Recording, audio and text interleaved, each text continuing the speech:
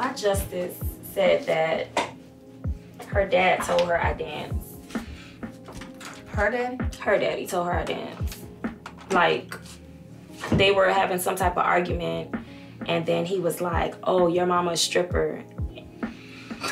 And that is not funny. No, I mean, I'm talking about like how he just really like just told her like that. Like, right, and I'm like, you know, that's something that that's a conversation I wanted to have with her. If he was doing that to hurt her, like to Of say, course. oh, because your mom is a stripper to hurt her, like how is that hurting you? You hurting your daughter. Yeah. So like, okay, sir, you told her I was a dancer, but you just up the relationship with your daughter. That's that I don't like, because I called him and I'm talking to him about it. I'm like, did you tell Justice, you know?